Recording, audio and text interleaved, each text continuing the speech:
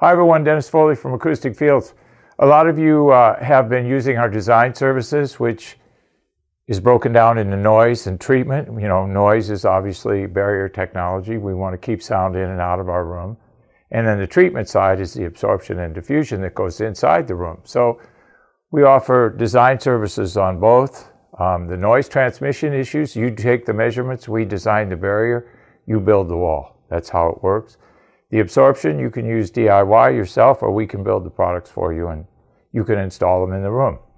Here's a process that we're using on a project overseas, so we thought we'd kind of highlight some of the steps we go through. And that's exactly what it is. It's a step-by-step process. Design is always a step-by-step process.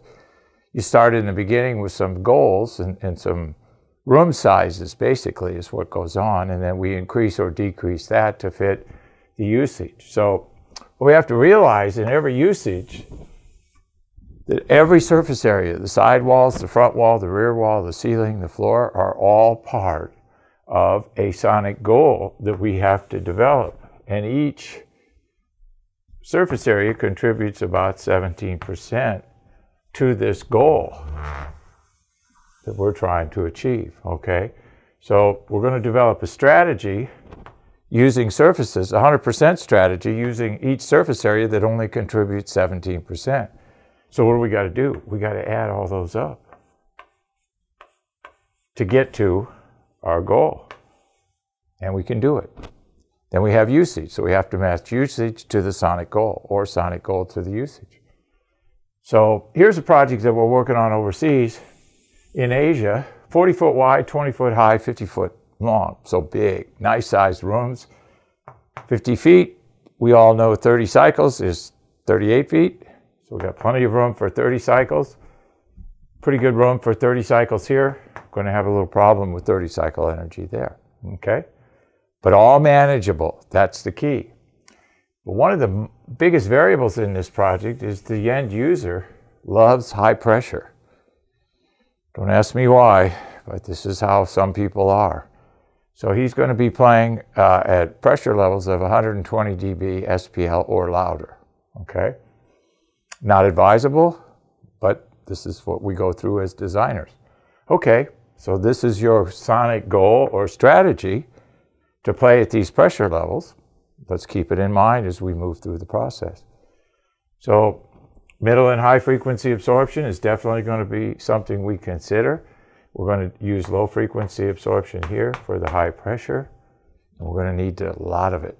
Okay, we're going to need all four walls, probably floor and surface area at these pressure levels.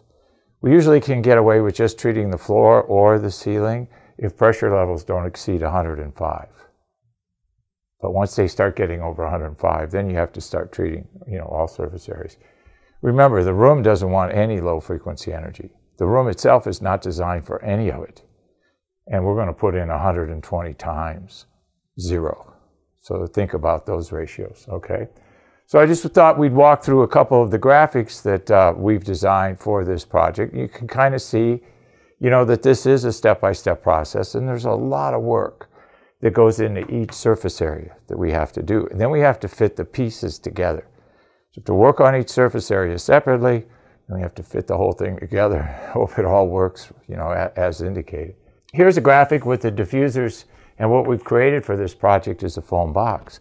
So we started initially running the numbers. We realized that the middle and high frequency area is going to need so much square footage. Well, we just didn't have it because, most rooms are not used to working at these pressure levels. So what we did is I designed a foam box where we insert pieces of our foam into the box. That way I get a lot more surface area because, remember, airflow goes on each side of the foam and then comes back out and then runs back through the foam again. So we create a lot more surface area with the foam box. So in 2 square feet, I might be able to get 100 square feet of surface area for foam. So we call that kind of our foam modular box. So here's a graphic with diffusers in our foam boxes. You can see that, care was taken to the number and units that we used. In this graphic here, you can kind of see ceiling layout with two-dimensional diffusion and some absorption. And in this graphic here, the QD13, you can see diffusion modules with the foam box. And you can see the level of care and detail that we go into when we treat these kind of things. Now, this is just initial drawings. This is initial phase. We'll probably go to 2 or 3 iterations of each one of these, because once we come up with a design that works for the numbers, then we put a cost to it. And then usually the owner has a heart attack when he sees the cost. Okay.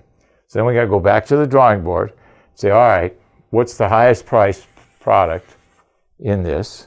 And reduce the number of units affecting the performance. Because our first out of the gate is 100% solution to everything. Our motto is 100% fixed, 100% right. And if budget will not permit that kind of solution at that level of accuracy and cost, then we have to start shuffling things around, knowing that each time we do something, we reduce the acoustical performance. But that's how it goes. It's always a compromise between budget and performance. How are we going to get the two to balance?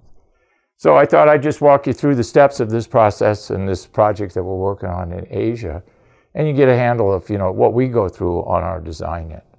Makes me think that after I look at some of this stuff, I got to start raising my design fees. As you can tell by these drawings, it's a lot of work. Hope this helps. Thank you. Thank you for watching this video, and if you liked it, please give us a thumbs up. We also have a newsletter that you can subscribe to, so please do that, because we offer special price discounts to only those on our newsletter. And then don't forget about our forum. We have started a forum on our own website where people ask questions, and I usually get a chance every couple of days to look at it. There's an interchange between people on the forum, and we'll give you real answers on a regular basis, so that'll help you. Thank you.